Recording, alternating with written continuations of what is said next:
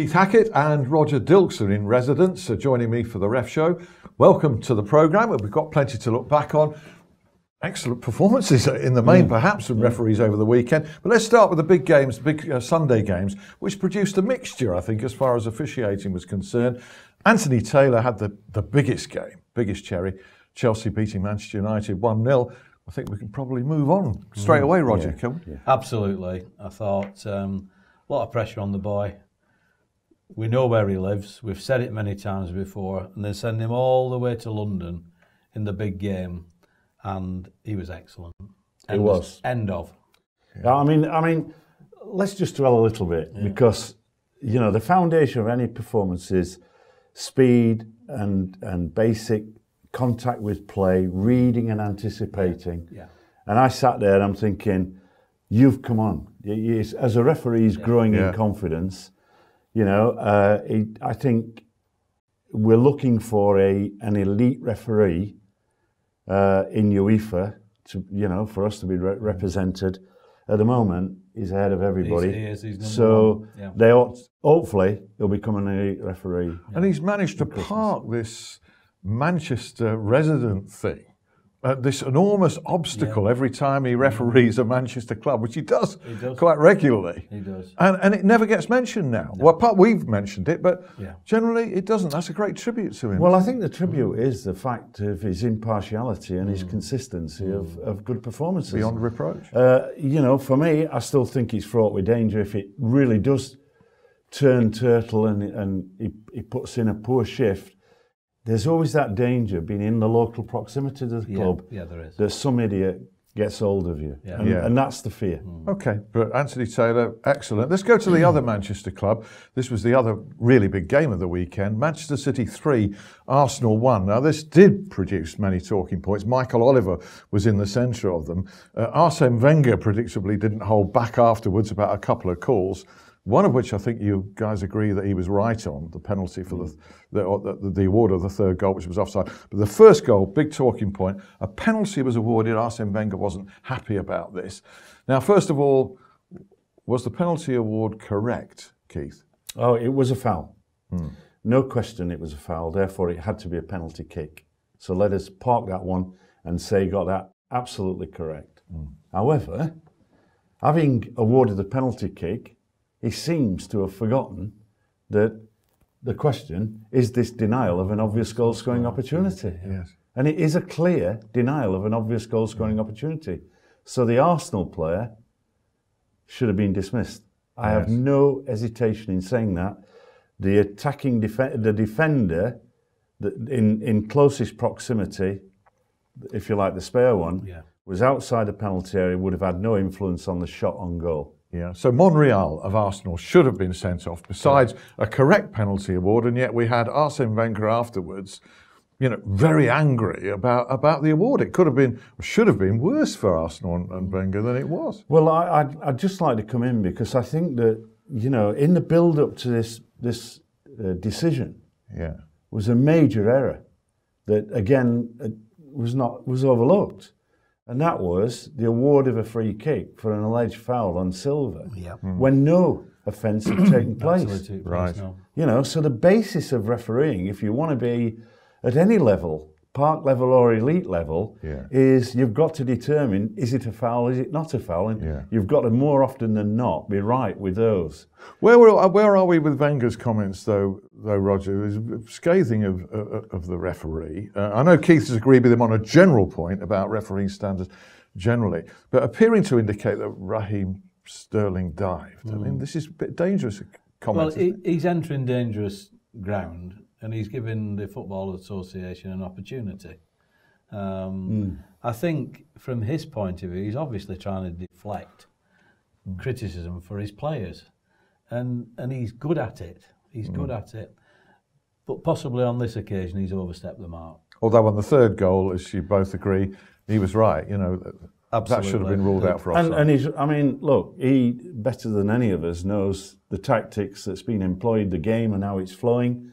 And it was a critical decision. I mean, often people say the critical decision is the goal that wins the game. But often in the build-up, it is the goals that should not be awarded that are, that create the problem. Funnily enough, in the Championship, a few days ago, I saw Middlesbrough play at Hull, and a Middlesbrough penalty was awarded, and it was a clear dogso. Okay, the referee only shows a yellow card to the offender, but they get it right in the end, because I think the assistant called him over.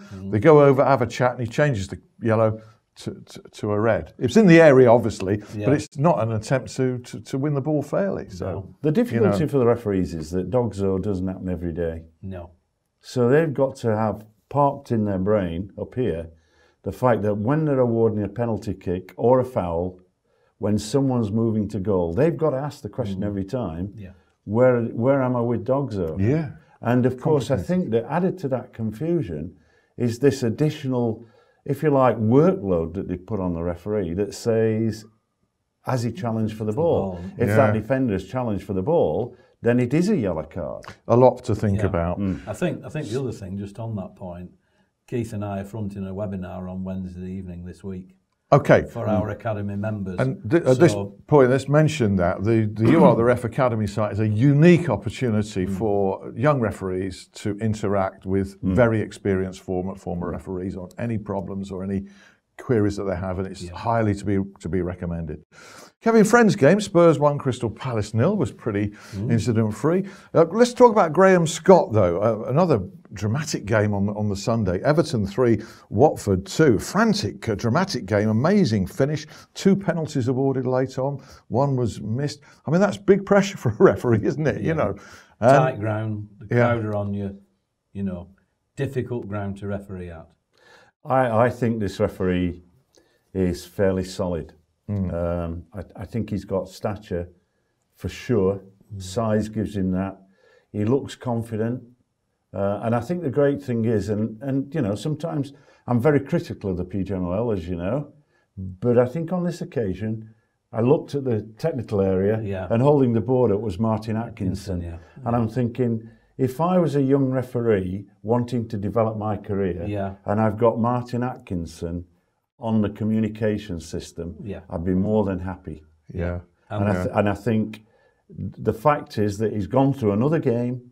Yes, he's had incident. But he's not a young referee, though, is he? He's not. No, he's not. He should be getting more games, shouldn't he? Well, I mean, they all, you know, Wenger's comment, and we've been saying it, haven't we, for 2 or 3 years now, that the standard of refereeing is declining. It has declined by the very nature that somehow they didn't hold on to Howard Webb and Mark Clattenburg and Mark Halsey. And the reality is, if you're going to lose people of that stature, world-class referees, you're going to suffer if you're not working at building them. And of course, the biggest error they made is the coaching standards that I left at a fairly high level are now almost non-existent. I mean, they disposed of the services of Roger, Rob Harris, who are all with us, and it's great for them to be with the You Are the Ref team. But they're not there advising the referees at that level and building their confidence. Look, most referees come off the game and they're looking at the negative sides of their performance. And that's when someone with Roger's experience would be able to say, look, it's not as bad as you think. Well, let's just move on with the roundup. Neil Swarbrick, highly rated on this show regularly. West Ham 1, Liverpool 4, and a very impressed Mark Halsey on RefCam. Delivering. Let's just talk about another form of delivery. And I wear this in tribute, this, well, closest thing I can get to a Huddersfield Town shirt, in tribute to the Terriers. 10th in the Premier League.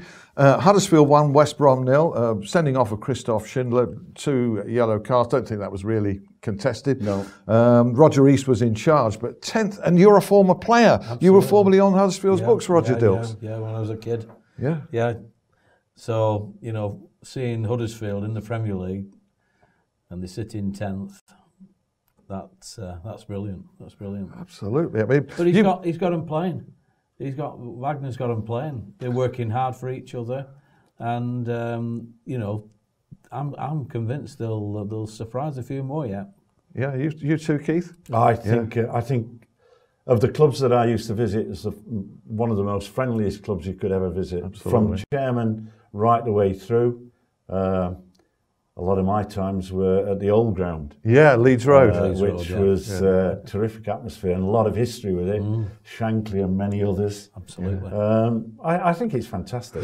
This guy, the manager, talks a great deal of sense. He does. And I think part of being a manager is organisation, and that's what he's good at. And a tribute to Dean Hoyle and a bit of humble pie eaten by a certain journalist who tweeted around the time that Chris Powell was sacked a couple of years ago that it was harsh. Yeah, I agree with still it was harsh, and that Huddersfield were sort of overachieving at that time.